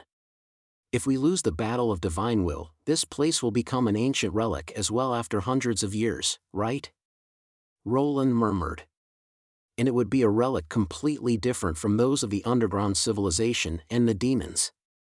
The marks on the lead plates would then become evidence that proved that the human civilization had, at one time, been prosperous. Probably, Pasha replied as she put Roland and Nightingale down gently. However, I've never had such a strong feeling as I have now that we'll survive in the end. I believe so too, Roland said smilingly and stepped into the laboratory. The entire room was divided into two sections, one for operation and the other observation. A concrete wall of around half a meter thick, which was also heavily protected by lead plates, separated the two chambers. Lead oxide had been added to the glass implanted at the center of the wall created by Lucia. Due to the limitation in the current technologies, the lead glass was not as transparent and bright as modern glass. However, it was sufficient for people to see through. "Ah, you're here, Your Majesty," Celine said as she poked her main tentacle out of the door of the operation chamber, her giant body looming over them menacingly. However, the threatening atmosphere soon lightened as they saw bolts and rulers in the crook of her auxiliary tentacles. "I heard Pasha talking when I was installing a lead plate. Did Zoe bring the ancient treasure back?" "It's right in this box," Roland answered as he placed the lead box on her main tentacle. He then entered the operation chamber and examined it carefully. "What do you think?" "This is designed and built solely according to your instructions," Celine said while raising her tentacles. "But is it really necessary? If the curse is a sword of light, wouldn't a regular wall be sufficient to block it out? Just in case. If my theory is correct, the light won't be detected by naked eyes and can be highly penetrative. Regular walls do block it, but they have to be several meters thick," Roland replied as he turned to the two ancient witches. "So, you can never judge things based on your instincts. Even though the original carriers are very resistant to various perils, before we obtain a thorough understanding of the magic cube, we have to follow our procedures. Since radiation would break down DNA structures and thus hinder the replication process of DNAs, it would cause great damage to organs with a fast metabolism. Organs such as heart and brain were more resistant to radiation than the others. Judging from the incredibly long lifespan of the original carriers who could normally live for hundreds of years, Roland believed that they were also somewhat immune to radiation. That was also the reason why Roland had asked Celine to conduct the test. Celine broke into a laugh and said, "You remind me of the president of the Quest Society." "Don't worry. One of the principles of the Quest Society is to follow rules. I'll be cautious." Roland returned a nod, "So let's begin." Celine thus shut herself in the operation chamber. The first step according to the operation manual was to keep all the doors of the laboratory closed during the experiment. Everybody should recede to the observation room except the operator. Through the lead glass, Roland saw Celine open the box and take out of the magic cube. Like Sean had said, a jet of pale blue light escaped from the crack of the stone and pointed at the coin on the workstation. "Interesting," Celine mumbled while studying it attentively. "This isn't activated, right?" Since the wall blocked the transmission of sounds, Roland replied with his mind, "According to Sean, the Earl of the Archduke Island touched it after it emanated the blue light, so I think it functions as an indicator." "I see," Celine said while snatching up the magic cube and wrapping it with her tentacles. "What's she doing?" Nightingale asked. "Feeling," explained Pasha. "Our tentacles are much more sensitive than men's fingers. They can touch, smell, and remember every single dent and bump on the surface of an object. A genius like Celine can even form a picture of the outline and details of the object by touching it. Unfortunately, this part of the information is conveyed via the carrier's mind only. Human brains can't process it. Can you see what she has sensed?" Roland asked in surprise. "If she's willing to share," Pasha said as she stretched out one of her tentacles and tapped the glass. "Now I see the magic cube right in front of me." This was such a convenient ability. Like a psychological network, it not only enabled the original carriers to share their thoughts but also 3D visions. The length and the width of the magic ceremony cube are almost the same. They are both 15 centimeters. The cube is hollow, and there are cracks. "I can tell that it isn't a whole piece," Celine suddenly spoke. "What do you mean?" "The cube seems to consist of several stones. Hold on. I probably have just found the key to opening it." At these words, all the tentacles relinquished their grip on the cube, and Roland saw a small opening at the back of the cube, as though this was the entrance to a treasury well hidden for years. Wow, impressive, Roland remarked in amazement. That was fast. Over the past 100 years since the magic ceremony cube had been smuggled out of the temple, none of its previous owners, despite extensive research, had discovered that this was actually not made out of a single stone. I told you Celine is the best person to consult, Pasha said with a smile. She pieced together the entire magic core of the underground civilization. Your Majesty, I have a question, Celine put in as she poked her tentacle into the opening. Why does it only respond to this coin? You say the magic cube has been unresponsive for years. I thought probably it had exhausted its power, just like a magic stone or a sigil. However, after I check it, I find, as you may also notice, that there's still some magic power in it. So, is it possible that what this thing lacks is the element used to create what you call the glory of the sun? I think so too, Roland replied while curling his lips. You can try to insert the coin, but it may activate the magic cube, so you must take some protective measures. Got it, said Celine as she moved to the other side of the workstation behind a plate. The plate was a round lead shield with 4 little holes in the middle, which allowed her auxiliary tentacles to pass through. Celine put the coin into the magic cube, and the opening immediately closed itself. Meanwhile, the light at the top of the cube instantly turned dark red. He was right. Roland and Nightingale exchanged a look. Both of them were excited. Celine continued to study the cube for a while when suddenly, a flash of red light erupted from the other side of the cube and fell straight onto the wall, adding a reddish hue to the dull, colorless laboratory. Chapter 11:18, Experiment Records. Recording on the 12th, day 1 of the experiment. According to His Majesty's instructions, I conducted a dangerous experiment. I put 30 roosters on the workstation, one of which was placed under the direct radiation of the red light. The roosters were subject to the radiation for 5 minutes. The rooster subject that took direct radiation reacted violently. It threw itself against the cage fiercely, whereas the others did not show any visible response. I smelled a whiff of burned flesh in the laboratory. After the experiment, I found that the feathers that came off the subject rooster were slightly burned. As the burn was fairly minor, I judged the cause of the feather loss to be from the struggle and not the radiation. As for the subject rooster itself, it seemed normal except for being a little crestfallen. From my point of view, a torch is even more lethal than the radiation. Recorder, Celine. The 13th, day 2 of the experiment. Something happened. The subject rooster started to have symptoms of diarrhea and also began to wail as if it was infected by the demonic plague. The other roosters acted normal. His Majesty looked grave and sober. Delete this sentence in the official report. No new experiment today. The 14th, day 3 of the experiment. The subject rooster died. The autopsy showed that there was fluid accumulation and internal bleeding in the rooster's body. Signs of decomposition had also been found in its hypodermis, which would normally take place 1 day after an animal has died. In other words, the red light killed the rooster's skin when it was still alive. Things are becoming a little interesting now. Considering what had happened in the Temple of the Cursed in Thorn Town as well as the drawings on the murals, the findings did explain some things. The Cursed Ones seemed to be enduring excruciating pain, although they looked fine physically, until every inch of their skins peeled off and festered. It must be awful to watch yourself die little by little and be unable to do anything to stop it. I take back my previous remark.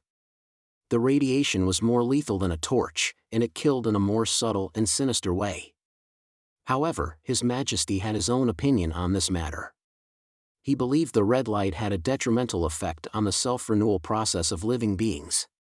Our body was constantly growing and dying on a microscopic level to make sure these two processes were balanced. The termination of cell growth would immediately result in massive acute necrosis of skins and organs. That was probably what the curse really was. I agreed with him given that no other evidence proved otherwise. Please delete the following paragraph in the official report. Microscopes are fascinating. The materials collected from the dream world also corroborated my research findings and showed that living beings were made of numerous tiny growing cells. The reason that the light could penetrate a body was that our cells are not tightly packed in our body but instead in a loose formation. I feel like I have entered a new realm. It is a pity that I can't visit the dream world.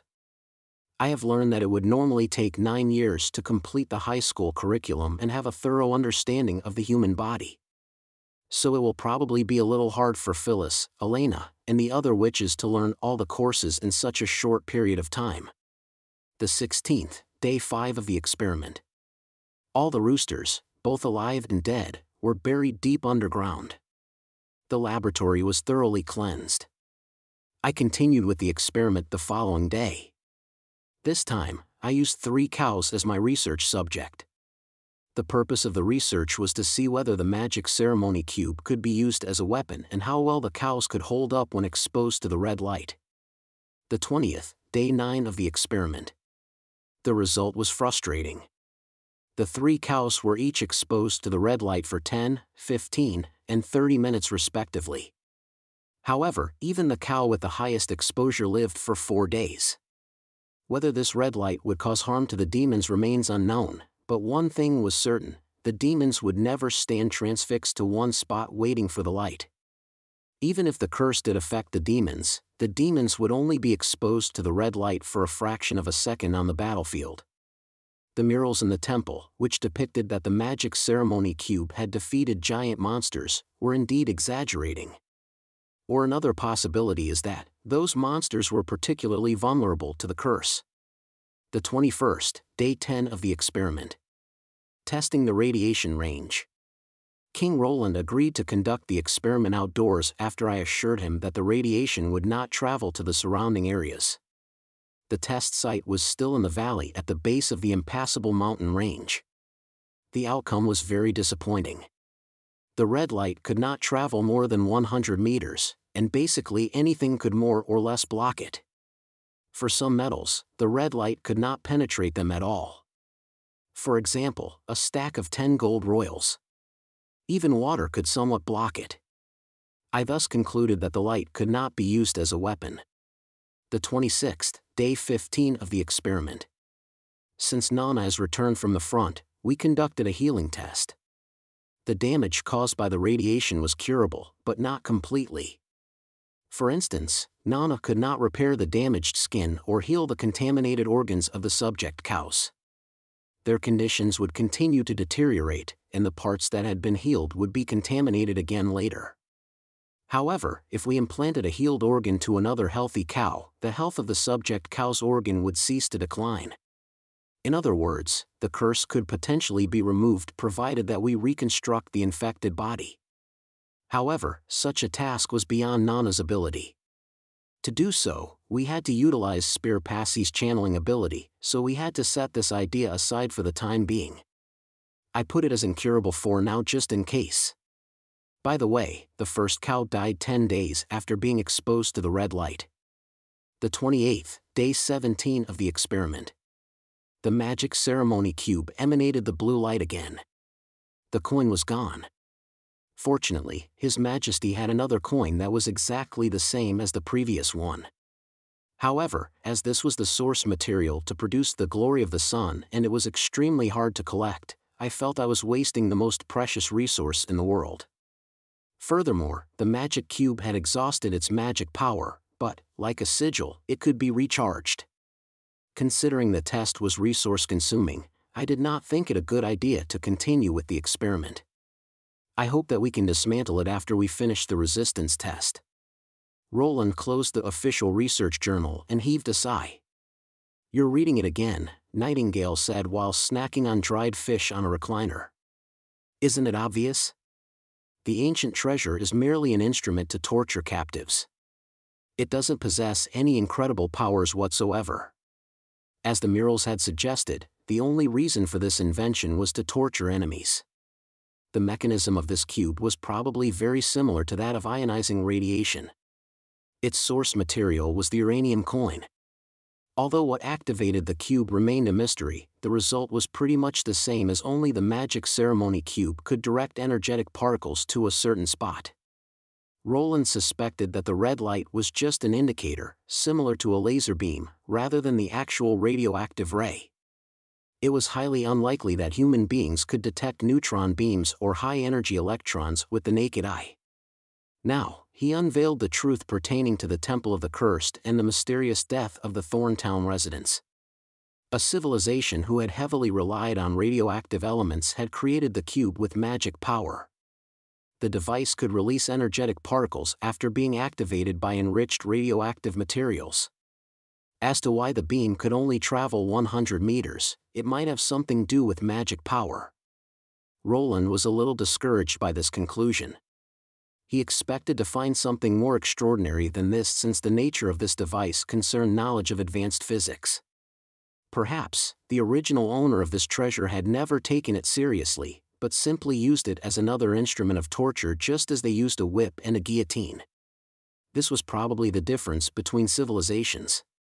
Just then, Sean came in and reported to him, "Your Majesty, the tequila witches sent in another experiment report." "Give it to me."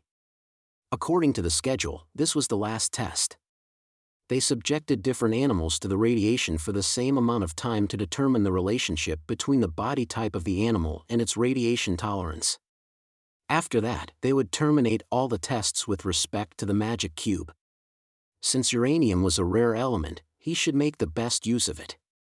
Roland opened the journal that was handed to him by Sean and took a sip of the tea. It was in Celine's handwriting again. The 30th, day 19 of the experiment. The experiment was finally drawing to its end. The result indicated that the larger the animal was, the higher tolerance it had to the red light.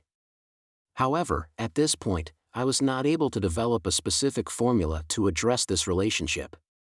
It might take some time for me to do so. Also, I had experienced a little hiccup during the experiment. The incident was actually kind of amusing. I planned to use the remnant of the materials to see if it was fatal, so I directed the beam at a fish tank. 5 minutes later, I noticed wisps of steam that escaped from the surface of the water, although the fish were still alive. That meant that the light was not even as deadly as boiling water. If I had continued with the experiment, the water would have been boiled and the fish cooked. Perhaps we could use it to make soup. Haha. Roland choked in his mug. "What's so funny?" Nightingale asked in surprise. "I almost forgot about that." Roland mumbled. He had been too focused on the potential military application of the red light to realize that it was also a form of energy. Any form of energy could heat up water. The history of the human civilization was, essentially, a process where men continuously developed different methods to boil water. Chapter 11:19, A Real Researcher. Roland called the third border city and demanded immediately, "Ask Celine not to dismantle the magic ceremony cube. I need to see her now." "Yes. Yes, Your Majesty." The telephone operator on the other end of the line apparently had no idea what had happened, but still, he obeyed the order instantly. "Take me to the border city," Roland said as he turned to Nightingale. "As fast as possible." "No problem," Nightingale replied with a smile and grasped his hand. "This may make you feel dizzy." Within a second, they had stepped into the mist. 5 minutes later. Ugh, finally.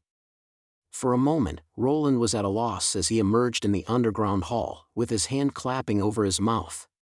Nightingale had indeed improved a lot compared to when he had first met her. She glided through waves effortlessly and gracefully in the black and white world. However, to Roland, the trip was not nearly as comfortable as sitting in a roller coaster. He saw a blurred stream of objects streaking past him, his inside churning, and the whole world had dissolved in a grayish whirl. Nightingale patted him on the back with an understanding smile. "What's the matter, Your Majesty?" Celine asked as she slowly descended from the ceiling of the cave with a bunch of tools on her tentacles. "You were looking for me?" Roland breathed out a sigh of relief after he saw the latter carrying a hammer, a saw and a file. He said, Well, it seems I'm just in time. He also spied a trident and an axe, failing to understand why Celine would need them. Did she actually plan to grind the cube? Where's the ancient artifact? Still in the underground laboratory. Roland took a deep breath and asked, "Are you able to replicate it?" Mildly taken aback, Celine asked, "Are you sure you want to replicate it? Isn't it just a useless piece of junk?" Probably not completely useless. He then explained his idea to Celine. The biggest drawback of steam power is fuels. If we could replace it with the magic cube, it may bring about a second industrial revolution. The ultimate goal of industrial development was to search for an efficient and powerful resource. A powerful resource would potentially change the nature of everything, including their manufacturing process, the way they generated electric power, as well as facilities. Nevertheless, this was not going to be an easy step to take. It was not a simple task of just switching a traditional boiler to the magic cube. The change in the heating method would subsequently change the thermal system, the control system, and the related repair and maintenance. They might experience numerous failures before succeeding in this undertaking. However, it was, at least, worth trying. Heating up water. I see, Celine said thoughtfully. But, it's very hard to replicate it without exploring its internal structure. It's a magic device after all, and you don't allow me to dismantle it. Ahem, what I'm saying is that you don't tear it down like it's a piece of junk, Roland said on a cough. I want you to dismantle it in a careful, methodological manner for replication purposes. Is there a rough dismantling procedure as well? Celine asked in astonishment. Then she said in a pretty aggrieved tone, "You would get punished if you mishandled a relic back in the Quest Society." From the time I joined the society to the fall of Tequila, I had never been punished. Lady Natalia spoke highly of me, saying that I have deft fingers. If I was so careless, there would have probably been no core instruments left in the hall now. As Celine boasted in the disguise of a defense, Roland cast her a skeptical look and asked, "Did you use these tools to disassemble relics back then?" "These?" Celine said in surprise. "How could that be possible? Didn't you just equip us with the new weapons?" "So these swords and axes are now useless. Rather than storing them away in the warehouse, it would be better to melt them down and use them to make something else. I still need some bookcases in my storage room. By the way, why do you think they're research tools?" Nightingale turned away while clapping her hand over her mouth, shaking with suppressed giggles. A little embarrassed, Roland replied, "No, I just fear that you'll get overexcited when it comes to magic power." "You must have heard it from Pasha," Celine said as she mopped her giant blob with her main tentacle. "She doesn't know the difference between a craze and a hobby. A real researcher must always have a clear mind to accurately control his behavior. It's normal for a researcher to work day and night or mumble while reading a book." Roland interrupted Celine just in time to stop her from rambling on. "Well, speaking of the magic ceremony cube, are you sure you can replicate it once you know its structure?" Celine replied, "Instantly back to normal, that depends on how complicated this magic cube is. I can't guarantee you now, but there's a big possibility, because one good thing about this cube is that it doesn't require magic power to operate it. This means the biggest difficulty in the replication is gone. The hardest part is the replication of magic power." Roland uttered an exclamation of comprehension. "Exactly," Celine said while bending her main tentacle. "Due to physical and psychological differences, human beings, demons, and the underground civilization use magic power in very different ways. For example, we probably could never gain multiple abilities by inserting magic stones in our bodies like the demons. Likewise, if I didn't convert to an original carrier, I would have never been able to repair the magic core. The fact that the cube doesn't require magic power means we don't need to know what kind of magic cyclone that disappeared civilization once had and used. To be honest, we could never figure that out without relevant documentation. However, we now just need to replicate the object to achieve the same magical effect. Of course, this would still be hard in the Tequila age, but it's a lot easier now with the magic core, which I can adjust anytime." Celine paused for a second and then went on, "However, we still have another problem." "What is it?" Material, she answered. I've been doing research on the magic cube. Although it looks like an ordinary stone, it isn't made of stones. I don't know what it's exactly made of, probably of the bones of that civilization or some other solid materials. Anyway, I need a lot of samples. Yet you said earlier that the Temple of the Cursed was looted years ago. It was pure luck that we found this cube. So, I don't know if the replicate made of a substitute material would work the same way as the original one. Materials. Roland said meditatively. Perhaps I know a place where you can find similar materials. That area should have changed a lot by now. Roland gazed in the southern direction. If the murals in the temple were telling a real story, perhaps he could find something there. Chapter 11:20, A Cape City. Here comes the ship, chaps. Get going! Somebody hollered while wringing his fist in the air. Yup. The Fishbone clansmen all swarmed toward the dock and commenced working. Some of them went to fix cables while some built springboards. Although everything seemed to be a chaos at the first glance, everybody knew what they were doing. These clansmen were as good as experienced sailors. It was unimaginable that just a year and a half ago, they had never been to the sea, let alone working on a ship. The ship was quickly unloaded. Somebody, they say we can load the ship now. Red or black, and how many for each, do you know? Rest assured. I wrote it all down on the back of my hand. Great. Let's begin. The word black was the term they used specifically to describe the black water of the Styx River, which was the only product produced at the Endless Cape. Nonetheless, as the mine gradually expanded, Sand Nationals found two more underground streams bearing two different colors, deep red and dark green. They were both combustible, only their properties and scents were quite different. To avoid confusion, they called the black water black, and soon Northerners adopted this name as well. This was the fourth time that somebody came to work at the festive harbor. The first time he had stepped on this deserted land, he had simply wanted to survive the first 3 months and then stay as far away from this place as possible.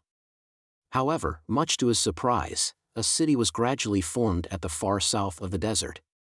If the revival of oases was a miracle, then the development of the festive harbor was a divine bliss.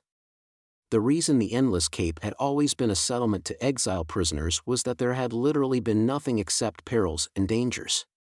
Even the most experienced hunter would not be able to survive on this land. Sand Nationals believed only 3 gods could build a town with hundreds of thousands of residents out of this bleak emptiness. Somebody had thought the chief would eventually abandon his ridiculous idea after several fruitless attempts. He had not expected, however, that it was Sand Nationals themselves, who had been living in the desert for hundreds of years, were the ignorant ones. There was something at the Endless Cape. They had just never noticed it. The first problem they had solved was water. That official from the Northern Kingdom named Concrete first took them to a large pond surrounded by numerous sheds covered with black films. They did not find anything unusual about it at first, but after the months of demons, they soon noticed white salt had come out of the seawater. Water vapor condensed into liquid on the films, trickled down a slope into a groove, and finally into a water storage tank. Water was collected in a much faster manner when heat went up. Although they could not produce much drinking water with one pond, they could collect a lot with several hundred. As the number of such ponds increased, they now not only had sufficient water for daily use but also excess for the ships from Neverwinter. This technology completely broke Sand Nation's stereotype that there was no water in the desert. The second was accommodation. Apart from water, they also had to shelter themselves from the scorching sun in summer. Tents were obviously not a long-term solution. It was rumored that all the building materials shipped to the Iron Sand City were from the southernmost region when it had yet to be a desert. That was why there was only one city at the Silver Stream, although there were many oases. Northerners taught them to use local materials to build houses. They built numberless furnaces, fueled them with the black water, filled them with dirts at the bottom of the sea, and then mixed them with sifted fine sand to make bricks. Since there was an inexhaustible supply of dirt and sand, soon brick houses rose at the festive harbor, with double-bricked external walls and ceilings. Although the houses were not shaded by trees like those on the oases, they were, at least, proper dwellings. The last was food.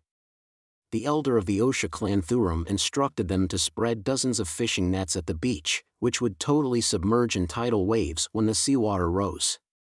Once tides ebbed way, many strange creatures would cling to the nets, such as crabs, sea snakes and sea urchins. At first, somebody was too afraid to try these gruesome food. However, under the threat of a whipping punishment, he forced himself to eat. They were actually pretty good. Although Sand Nationals still relied on Neverwinter for staples, they ate much better than a year and a half ago. With a place to live and food to eat, somebody gradually changed his mind. After the 3 months was over, he made a choice that even astonished himself. He chose to stay at the festive harbor. First of all, the pay was much higher than in the port of Clearwater. Also, there was another reason. After the last ship was loaded, everybody packed up, ready to go home. Somebody, good job, man. See you tomorrow, Big Sim. I'm going to the marketplace later. Do you want to tag along? Since he had worked here for several times, somebody had naturally become the superintendent for the Fishbone clan and the first person Thurum would go to when there was a new task. He was flattered by how much trust people placed in him. Back at the Silver Stream Oasis, he used to be one of the most insignificant members of the clan. Few people would voluntarily talk to him, let alone seeking his instructions. But now, not only young men treated him as a leader but girls started to ask him out as well. Somebody felt grateful to the chief. His heart swelled with pride. However, somebody turned down these girls' offers. Because he already had someone he wanted to ask out. Hey, wait for me, somebody. When he was about to leave the dock to look for Muley, he heard a familiar voice. Somebody could not help curling up his lips. He turned around but his smile suddenly froze on his face. It was Muley, a girl with a black ponytail, who had always been so kind and generous to him. After Carlone left the advance unit, Muley stayed, which was another reason somebody chose to live here. Somebody had thought with Carlone leaving the desert, he would have a chance to win Muley's heart, but he had not expected Muley would bring another man here. And that man was not from the Majin clan. Muley, you, and him. Somebody stammered. Ah. It seemed Muley had just noticed that she was grasping the other man's hand. She immediately disengaged herself and said with an uncomfortable smile, I wanted you to meet him, so I brought him here. Oh, really? Ack, this lady is so strong, the man said, panting. I couldn't stop her. She just dragged me here. Now I see how strong the Majin clan is. With these words, he studied somebody up and down and said, let me introduce myself. I'm Rex, from the fjords across the channel. I know you're from the fjords, somebody said, stepping between them, eyes full of alert. I don't have any relics you want. You can leave now. In the past 3 months, the arrival of fjords people shattered the peaceful life at the booming festive harbor. A large number of fjords ships sailed to the Endless Cape, creating unprecedented trouble.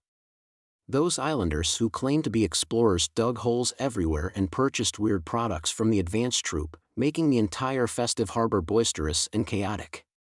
Their sudden arrival did attract many Majins to buy things they liked from their marketplace instead of from the port of Clearwater, but these foreigners created more problems than convenience. For example, one explorer had fallen into the underground river when he had tried to explore it. In the end, the advance troop had to rescue him. Another explorer had purchased tons of strange stones and metal wares from a Sand National with false money, which had almost caused a physical altercation between the two parties. The worst one was that some of them had tried to steal the lifeline of the festive harbor, the special films on the sheds used for the water tanks. They finally had to send for the First Army to settle the matter. The wrongdoers had later been escorted to Neverwinter and sentenced to lifetime heavy labor at the mine. The avalanche of trouble made somebody very suspicious of every single fjord citizen. I'm not planning to buy anything. Compared to some shady businesses, I prefer to work my way up, Rex said while rubbing his hands excitedly. This is a good opportunity to improve the reputation of the Society of Wondrous Crafts.